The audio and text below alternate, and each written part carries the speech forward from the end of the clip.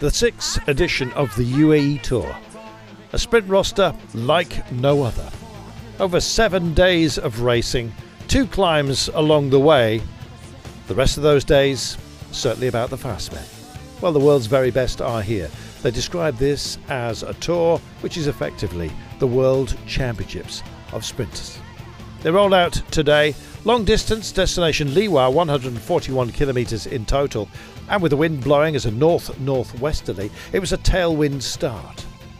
Well, an easy pace you might think through the desert, but that wind was blowing at 27 kilometres per hour. And as a result, it was quite pacey, 47 kilometres per hour for the first hour of racing, a couple of intermediate sprints along the way, proving to be most important for the bonus seconds therein.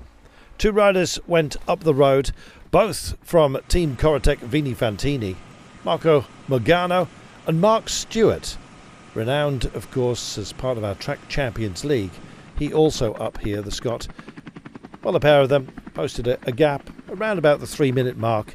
It hovered there while the peloton just pleased itself in the dunes on some dedicated cycling roads in this part of the world, where if you fancy some winter training yourself, you could come along and just enjoy life on 2 wheels.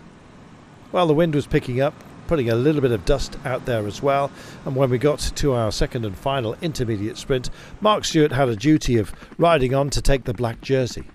Others thought about the possibility of adding to their tally overall. By the time it comes to calculating at the end of the day, smart riders were gaining those bonus seconds. The rest were thinking about the end of the day.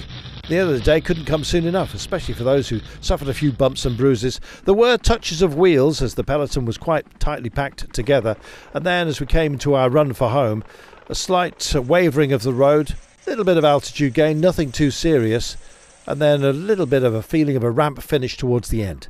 Well, so many wanted to open their account with success. Unfortunately, touches of wheels are bedeviling us here, it seems. They kept it clean at this point, but as soon as the compressions of the roundabouts had their toll, then I'm afraid it was to be a little bit of a rough ending to the day for some. Well, the best sprinters keep their eyes on doors that can open.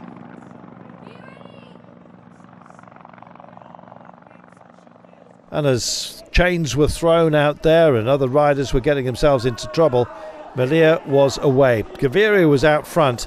Melia still screened at this point, but he's on such amazing form. When he came through to the line at the very end, he owned the day. And the rest of a high-quality sprinting field as well. Super effort by him, and a great result for Soudal-QuickStep, opening his account and theirs. He'll be in the leader's red jersey as we head for the time trial tomorrow on stage 2. Well, the way that he actually just ate into this deficit was absolutely outstanding. As Gaviria just heading off. Meanwhile, suddenly hoving into view was this man, an absolute rocket ship. Through he came, rounding Milano, who's also looking very brave. Arvid de Klein getting himself a very good finish for Tudor Pro Cycling. But really one man in control, double beating his breast, and you could understand why. When you look at the roster of riders who have come along to this race, Tim Melia has got first bragging rights, and one feels it may well not be his last. Well, for others, I'm afraid the journey home begins right here. Some rough stuff, not least for Harold Tejeda here, being given a lift. He's okay, he'll be riding on. Mark Cavendish squeezed out a position today.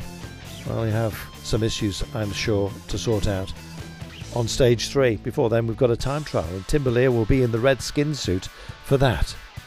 Just 12.1 kilometres awaits. Right now, he can just celebrate a job well done. Tim Melia is in charge of this race, certainly in charge of the sprint today, and it may well be a story we'll repeat throughout the 7 stages that we have. So stage 2, 12.1 kilometres, and reasonably technical, I have to say. Some rises and falls as well, and as a result it could appeal to a wider group than just the pure time trialists out there. Let's see if some classics men have their fun as well. Stage 2 then of the UAE Tour already upon us, As you can see, not an absolutely pan-flat stage to deal with, but the deserts is beckoning, and we'll have some high ground to play with Jabal Jais and Jabal Hafit still to come.